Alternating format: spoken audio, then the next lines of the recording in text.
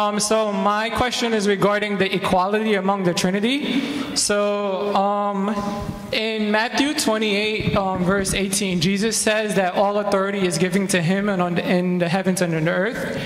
And then in John chapter 16, verse 13, it states that, but when the Spirit of truth comes, he will guide you into all truth, for he will not speak on his own authority, but he will speak on what he hears.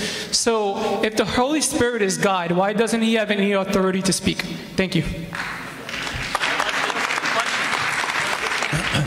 If you look at how the Gospel of John is using these terms, it's the emphasis in these passages is not that the Holy Spirit is not God or that Jesus is not God.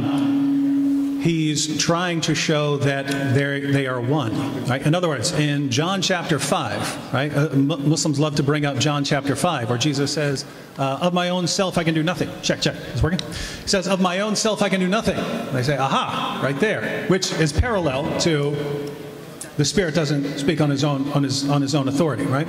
If you look at what's actually going on there, at the beginning of earlier in John chapter 5, because Jesus is calling himself the Son and saying that he can work on the Sabbath because the Father does. Notice, Jews are not allowed to work on the Sabbath. Jesus says, but the Father works on the Sabbath and so do I. Right? When he said that, they accused him of claiming to be another God. Right? He's a rogue deity. Right? He's separate. So what he does there in the rest of John chapter 5, that's where he claims that he's the one who raises the dead at the resurrection. He says that he's the one who is the final judge, and he says that we have to honor him just as we honor the Father, right? So keep in mind, you would only honor someone the same way you honor the Father if he has the same nature and attributes as the Father. So when he says that he can do nothing of himself, or when the Holy Spirit does not speak on his own authority, what these are saying is they don't do these things separately as separate deities from the Father, because that's the accusation. As soon as you start saying some things are divine, they start accusing you of saying there's other gods. So the emphasis is he doesn't do this on his own. All right, thank you very much, Dr. Wood. This Comforter is the Holy Spirit, who's supposed to be 100% God. Can you imagine a God who doesn't speak on his own authority? A God who has to be told what to say? He has to speak what he hears? I don't know about Jews, but that does not make sense to me at all. So Samuel, you said that the Counselor is the Holy Spirit, if I'm not mistaken. But then how do you reconcile this with John 16:13, when it says, when the Spirit of truth comes, he will guide you into all truth. He will not speak of his own authority. So how can the Comforter, which is the Holy Spirit, not speak of his own authority? Sure. Well, my point was that, with that was, Jesus clearly identifies the Counselor as the Holy Spirit. Okay, so that's the first. There's three steps to the answer. Jesus identifies the Spirit as the, let me just get this here. He speaks about the Holy Spirit as the Counselor. I'm not going to find this, am I? Here we go. No, there it is.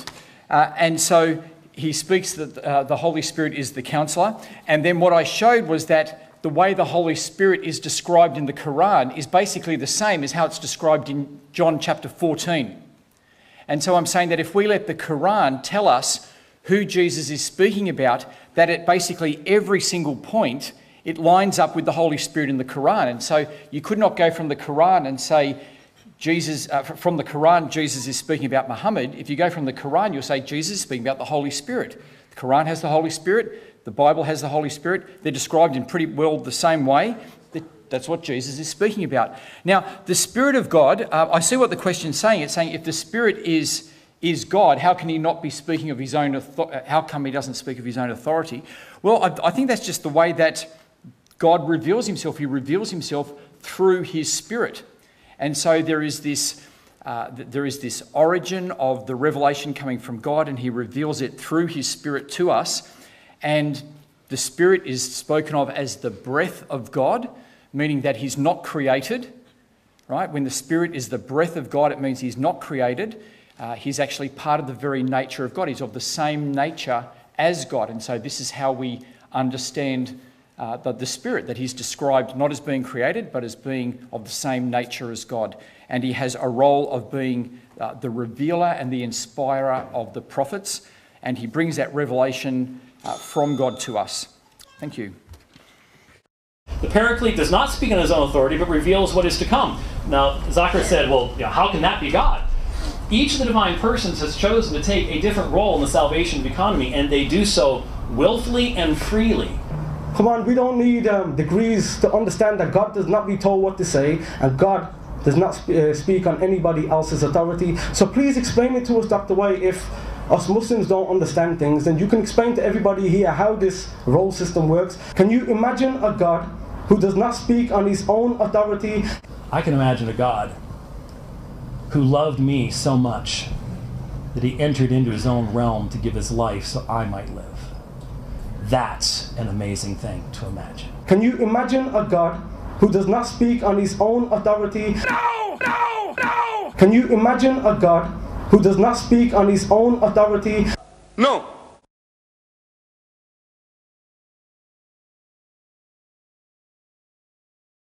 Ahad in Arabic language means the one and only. Yes? There's a difference between wahid and ahad. Wahid could mean something which is cardinally counted. There's cardinal numbers. One, the first, second, third. Yes? Wahid. Yeah, but ahad can never be. So it means one and only.